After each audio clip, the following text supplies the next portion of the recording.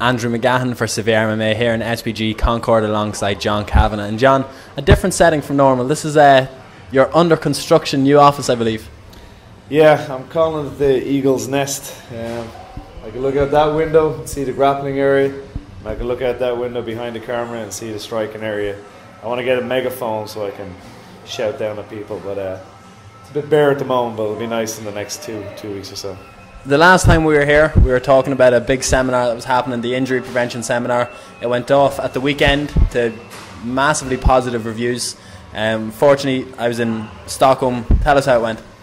Yeah, it was fantastic. Of course, the information was top notch. Dan Healy had set up a who's who of orthopedic consultants and neurosurgeons.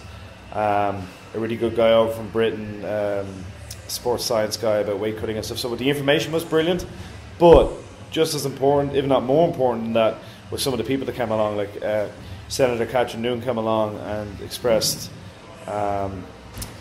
she was impressed with it, and it was sort of changing her mind about it and seeing just how professional this sport is. And we're doing this ourselves at the moment. We don't have to do this, it's non-regulated, but we're starting to go down that road, make it a more legitimate sport in the government's eyes. And it was a very proud moment for me. I'm doing this 20 years, and to see the lineup that was there in the day and the advancements that were made, and a bunch of guys coming up to the end of it saying that they want to work with me more. Like, there's a guy there giving a talk, and his name escapes me now, but he was kind of the top guy for WADA in Ireland, and he was saying he wants to meet up with me to give me some sort of tips, so to speak, on simple things that can be done to bring in more regulation with regards to performance enhancing drugs for MMA in Ireland.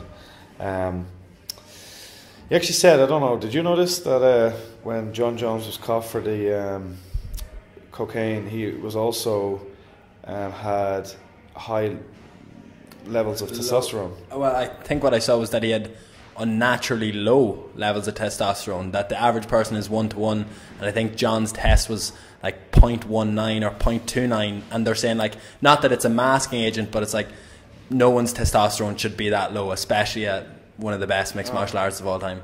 Okay, I didn't actually see it, and I didn't. He said he was 5-to-1 or 6-to-1, but you're allowed to be 5-to-1 or something. But he was saying it's kind of convenient to be just exactly. Well, anyway, I don't know. Because what a lot of people say is that after strenuous activity, the tests are taken and your levels are all over the place. That's why people were giving off about Kung Lee's test, because it was done right after physical activity. But from that, my guys do any of that kind of stuff, so I just never learned about it. Exactly, it's an issue for another day. But a lot of people were talking at the weekend about how you had Brad Pickett and the UFC's back and coming over, and then the negative publicity initially from Catherine Noon. What's that like for you? A massive turnaround. It must have been gratifying. You know, she tweeted that from a position of, by definition, ignorance. She hadn't even seen the sport at that stage. I can forgive her for that. I understand there is a lot. There used to be a lot of negativity around MMA, and I think she was looking at something from the 90s or something like that. But long story short, when she did realise that she was wrong, she put her hands up. She apologised. I met her on the day. She's a very pleasant woman, and her mind is now open. And it's just another positive for Irish MMA that we're getting people like her. I had another senator out here. I always say her name wrong. Marie Louise McDonald, yeah, something like that. And she was a hilarious woman. But she was out here on Saturday and Sunday. A piece went out on Tuesday that she did on the gym and on the sport in general. And so I mean, a bunch of senators, a bunch of ministers. There's a huge amount of positive momentum now behind Irish MMA, which is fantastic. And one final thing on the technical side of things, you put something on your Facebook page today about the seminar in total, but that the IMMAFI, which is the Irish International Mixed Martial Arts Federation, has separated from the North and South. So the North are now affiliated with the Northern government, or they have backing and recognition from the Northern government, and there's some sort of plans in place for a Southern committee to be set up? Correct. I didn't quite understand at the start why Northern Ireland were having their own specific organisation, because, not to get into the whole political thing, which I've no interest in.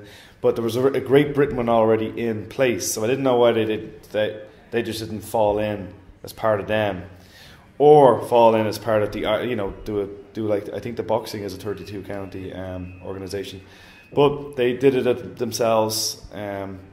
So that's that. So we're going to have a separate Republic of Ireland one.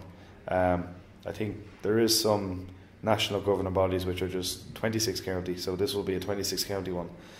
We initially set up the IAPA underneath the IAWA, so as to get some kind of formal recognition, but now we'd like the IAPA to possibly affiliate with the International MMA Federation, because that's more, it's mixed martial arts. We're not a wrestling organisation, we're mixed martial arts. So the first step was a necessary one, but in the long run, we would like to affiliate to the IMAF, and the ball is beginning to get rolling on that. So keeping on the topic of your social media, you posted a nice picture yesterday about Independence Day after a barrage of tweets to John Kavanagh travel agencies about when people should book their flights for May. You went on the radio yesterday. You made it clear not to book your flights for anything. What was that whole situation? Yeah, no. Obviously, it's up in the air about what date the fight is on. There's nothing 100% yet, and it was just that I was getting so many messages, even from my own family, that were booking flights and hotels, and I felt something should be said to say that it has not been set yet. If it's not on UFC.com, it's not set. So it might be May, it might not be, it might be later in the summer, it might not be. Nothing is 100% yet. Who knows, they might announce it this weekend. Connor's doing a Q&A in Vegas, so it could be announced then. But my only point was, don't go tweeting me, making me feel guilty. Hey, I have 5 nights booked in the MGM, and I'm thinking, well, I don't know if it's on that date yet, so just hang on till it's on UFC.com. No need to tweet me and ask me anything else. UFC.com, and then book your flights and hotels, and we will try to put a little bit of pressure on these travel companies to come up with some decent packages and decent priced flights and stuff like that. Or even refunds for the ones that were already advertising Conor McGregor travel packages for May. Well, I mean, surely from a legal point of view, that they must have to do that. If it's a Conor McGregor thing. I didn't see that personally, but if someone bought that and that's not what they're getting, well, of course they should get a 100% refund. Let's talk about the fight. It's the fight a lot of people have wanted to see for quite a while now, even though if you look in America, some people are saying McGregor's not ready, he hasn't fought a wrestler. Jose Aldo is undoubtedly the top 145 pounder to have ever lived. Where would he cause Conor trouble, in your opinion? Or does he? It's every fight that's come, the last couple of fights that have come have always been, well, this is the guy, And I really, I've absolutely no disrespect. I think Aldo has been a fantastic champion, but I just think his time is up, and I think it's going to be pretty one-sided. It's almost as though he's made a career out of beating small wrestlers that are learning striking, and he's done it brilliantly.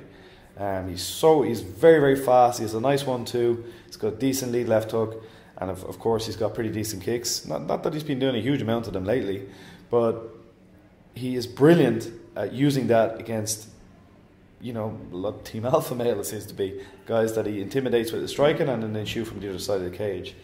He's not going to have disadvantage with Conor. He's in against somebody that I believe is a better striker. Hits a hell of a lot harder than him.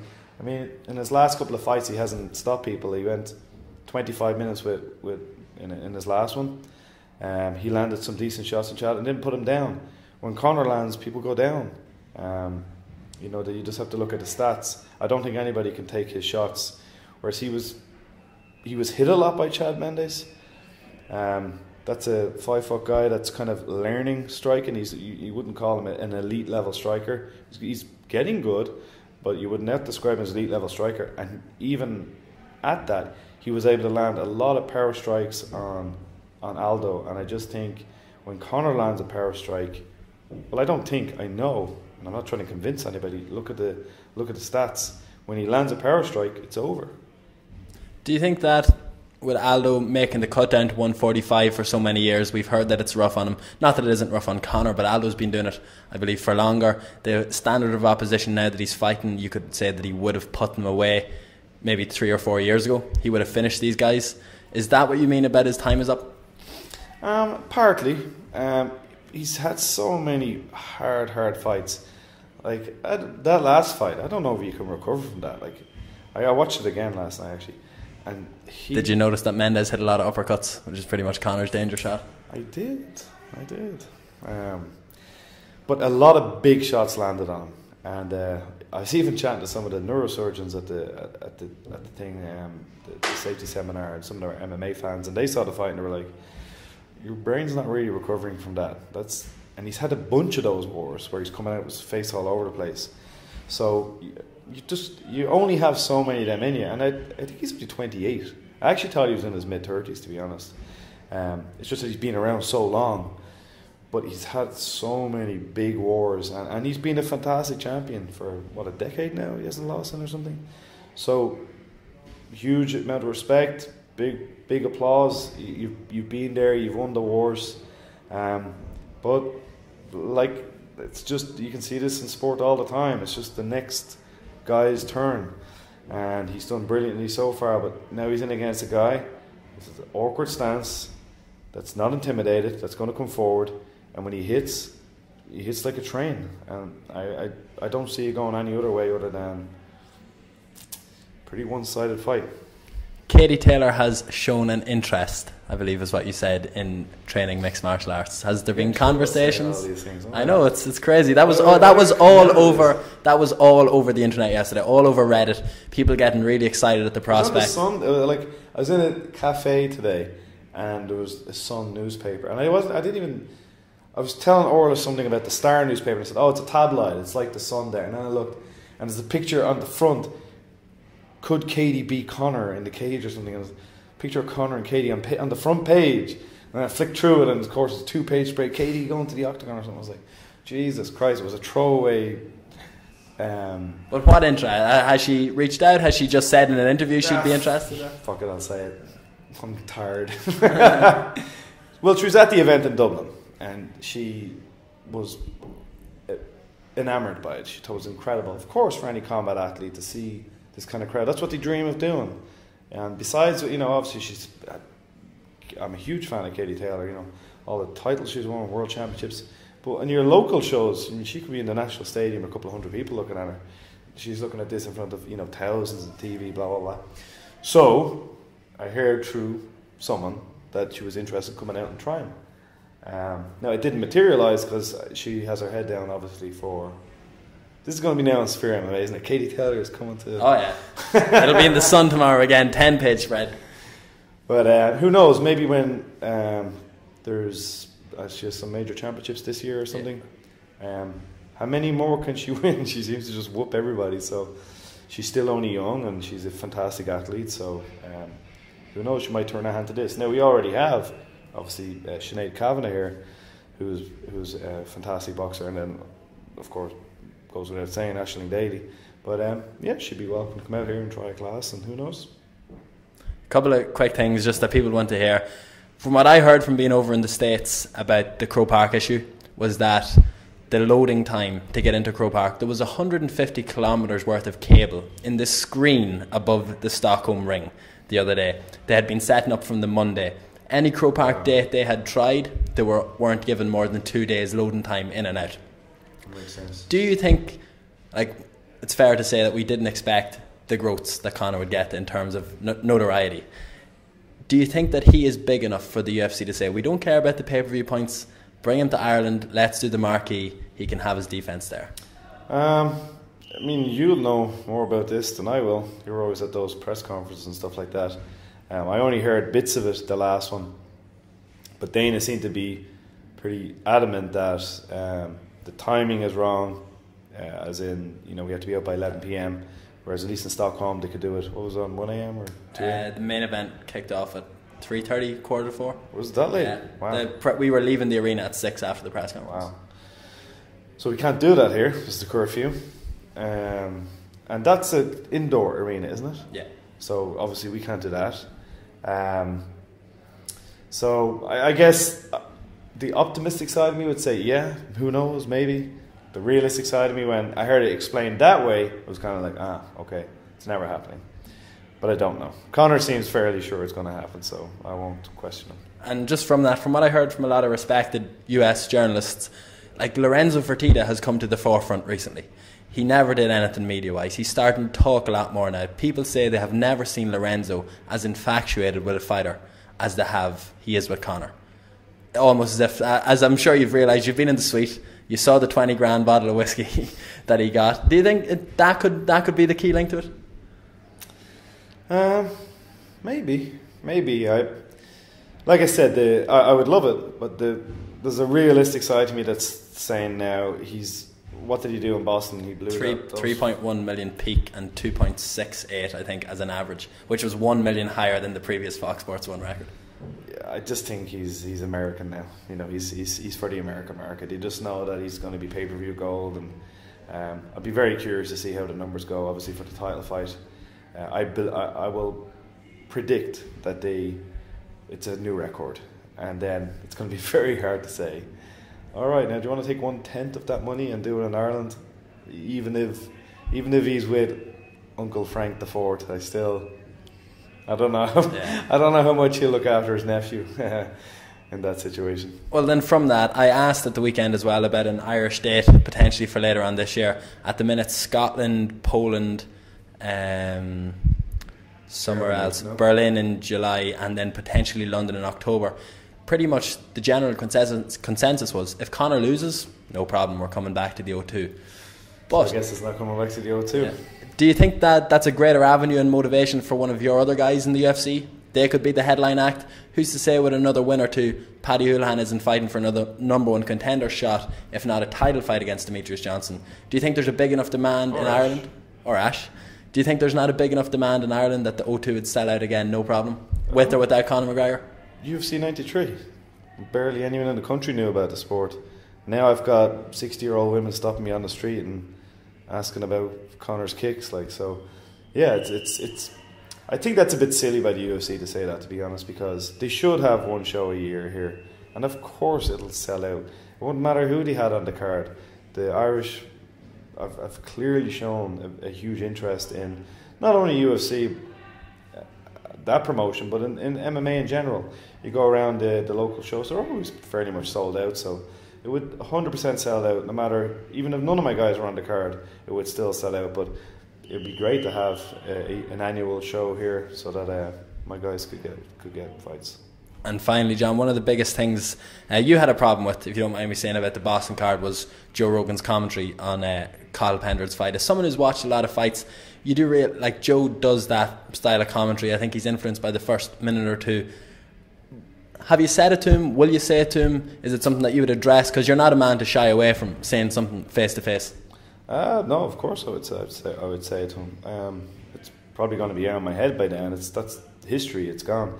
Like, I'm just stating facts. Everybody, when I said that, I don't think it's any big news to say that he will pick a guy, and it kind of makes his commentary fun sometimes, you know, because he is sort of that way. And I enjoy watching Joe Rogan or listening to Joe Rogan's commentary. It's generally pretty decent. Now, in saying that, he does have a legion of, what's he say, train by day, Joe Rogan podcast by night. You know, so he has this legion of fans that, you know, he's a popular comedian, he's a good personality.